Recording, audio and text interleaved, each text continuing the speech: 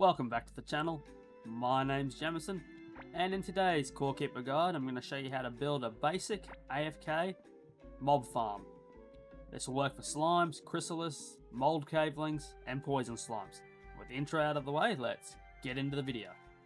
Alrighty guys, to do this basic build we're going to need a shovel, 38 tin spikes and 110 floor slimes, poison slimes, chrysalis tiles or mold ground. For this video we're going to use the orange slime, and this is going to be an 11 wide by 10 high build, not counting the moat. Alrighty,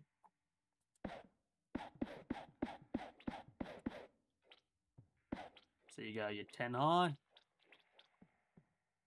and then starting from the bottom of your 10 you go out again.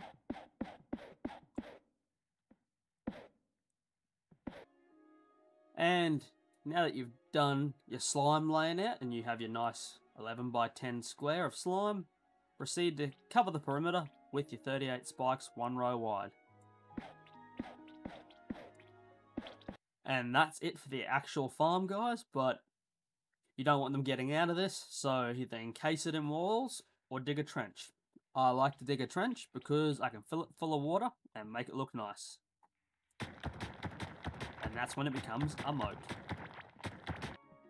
And that's it for this basic early game farm guys. All you've got to do is wait for them to spawn, wait for them to walk into the edge, and once they hit a spike they will aggro themselves, kill themselves. So just go AFK for a few hours, do some mining, whatever you need to, and come back a few hours later to a plethora of goodies. This is really good for getting your heartberry seeds and other basic farming gear. Anyway, if this basic guide helped you guys, give it a thumbs up. If it didn't, give it a thumbs down.